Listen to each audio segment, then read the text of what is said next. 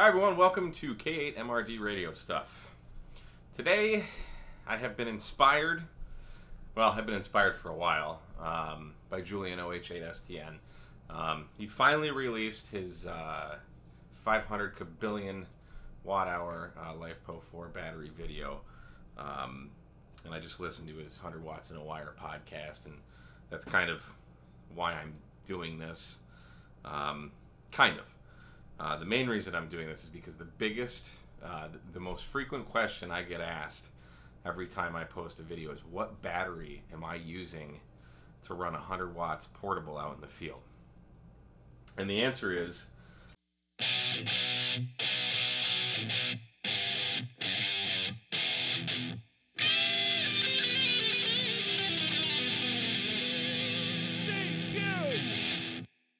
this right here.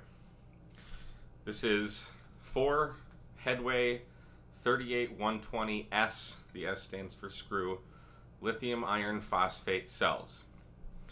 They're 3.2 volts each. You run them in series, you have a 13.8 roughly volt battery. It is wired together with a BMS, a battery management system, and that keeps all of the cells balanced at the same voltage, so one isn't feeding more than the other or less, and it also provides overcurrent protection and undercurrent protection. I just let this go one day, all frickin' day, to see how many of these 10 amps I could actually get out of this battery. The answer, over 10 amps. I got to like 10.1 some odd amp hours out of this battery just with my 891 on standby, just all day, just doing its thing on one of my days off.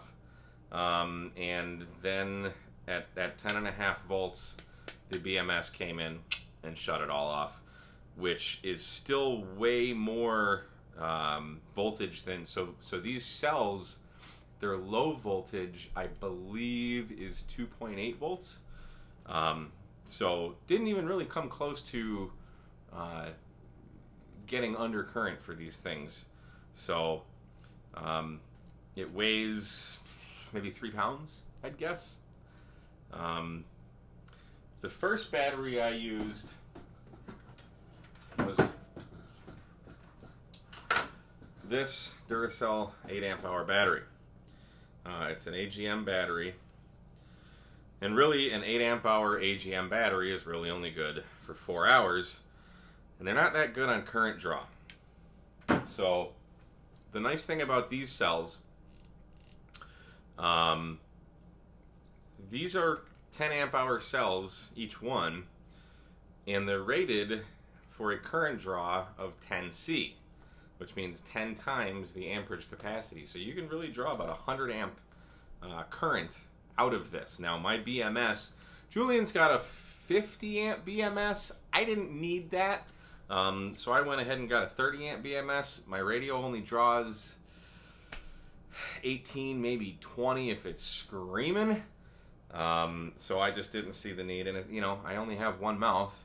I'm not gonna be sitting there with 2 radios calling CQ or something, so I just didn't need it.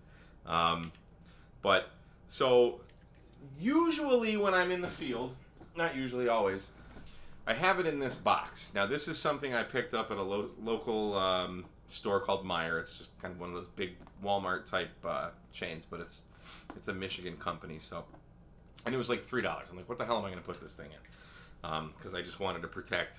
One, I don't want to have just loose battery metal sitting around, so I just wanted to find something. I originally was looking for like a bag or something I could zip it up with, but I just couldn't find one.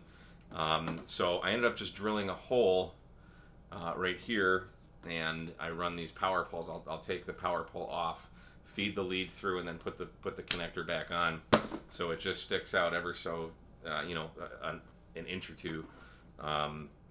So that's how I will take this portable in my bag with my radio and everything, so I can carry everything just man portable.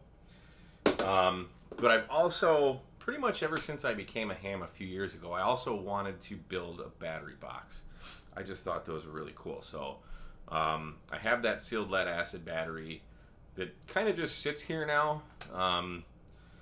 I've wired up different things, and I'll show you here, but like different USB cords and things, like, you know, if the power goes out, I can charge cell phones and stuff like that. But I wanted a battery box. They're so cool.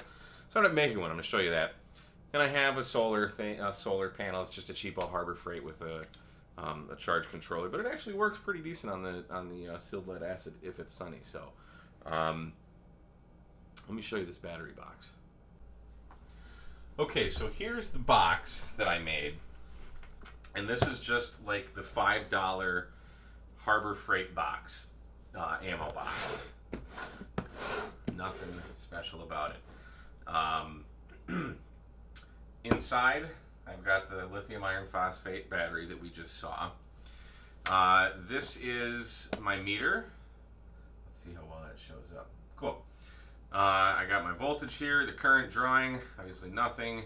I didn't pay attention. This shows the watt hours. I would have rather seen the amp hours, but not a big deal. A little bit of math and you can figure out how much your amp hours are. And you can reset that, and you can set the high voltage and low voltage, so it'll alarm, it'll flash if you're under or over, but not really a big deal because we've got the BMS. We've got two 2.1 amp 5 volt USB plugs, and then we have, so everything is controlled by this also. I wanted this to be the main power, and then, you know, be able to do these independently of one another. So we can have that on. This draws a little bit of amperage, but not a big deal. They're just a little bit of light. So I have these wired up, and I'll show you inside in a minute. It's a hot mess, but so where I have this sun, that's the input to my charge controller, which is not in here right now. I'm actually not really sure where it is, because I've just not been using it lately, since I kind of put the lithium iron phosphate battery in here. But so I've got 3 power poles. These are outs, you know, just different power supplies. And then this top left one where I've kind of marked with a sun would be my power input, whether it's solar or what have you. We got power. So the cool thing with this, that it's modular. Power pole would be, you know, for me and what I need, power poles and USB are all I need. So check this out. I had an extra, this is one of these barrel things. This is for 12 volt. This was actually from my old wireless guitar system that I had to get rid of because the FCC decided to sell the 600 megahertz spectrum, which got me a cool upgraded wireless system for my guitar, but we now have power poles on it. So what this gets me, here's my charging dock for my HD1. So if we're on the go, everything is power pole. So we can plug this in. Because this is a 12 volt in, we can plug this in. Now I can charge my HD1 if it were here. And we can still hook up solar and have that going. We can charge our phone. We can run our radio off of this. Here, let's disconnect this. Kick that out of the power supply. Out of frame here, but I'm hooking up some power poles. So watch as we plug this in now. Oh, now our radio's on. Look at that. So now we're drawing an amp. We could go for 10 hours like this, just with this just sitting like that on receive. So it's great. So let's look inside this thing. Okay, so here's how I have this just laying in there. I told you it's just a hot mess, but I'll just show you briefly. I mean, it comes out really easy. So here's, I have a fuse. This is a 20 amp fuse right here in line. I only blew one fuse when I was making this thing. Definitely a good thing to have. So this, I kind of spliced some wires together. So one power goes to our, this is our power meter there. And then the other one, this one that's not hooked up right now, actually goes to, so this really could be another power, unswitched power if you wanted. So this right here plugs into this, which if I'm running in this configuration, this would just be an unswitched, you know, just a constantly on either input or output if I want to plug something into it. When I have the charge controller, this actually goes into the solar panel connector to the charge controller. But we don't have that hooked up right now. And again, no clue where it is. So, it's pretty easy to wire. One of these days, I'm going to tidy this up a little bit better, but, you know, I just kind of don't care what it looks like on the inside. But it works. Okay, so easily we can switch out. So if I want to go portable with this, if I still want to have a backup battery, we can then take our... So this is why I have these. I had to make these little bastard adapters because our AGM uses those. So we can just easily swap out for this battery. Super duper quick. And now you can hear the radio turning on and off. So now we're back in business with our AGM battery. You can hear the radio clicking back on. I just left everything powered on, so that's on now. So yeah, it's a good thing to have. A couple different batteries. At some point, I do see myself getting probably just another 4 of these so I can have a 20 amp battery. I don't know. We'll see as my needs go on. I almost forgot the coolest part. So I had these 12 volt LEDs, and I just I stuck them in the wire and power pulled them, of course. And now if the power goes out, I'm a flashlight geek and I've got like 800 million flashlights, but who's got this? Who's got a frickin' what is this? A G4 LED? Look at that. We've got, this is really more of like a spotlight, but you know, if you want to light up your room, you plug these bad boys in. This is drawing 0.54 amps, 6.7 watts.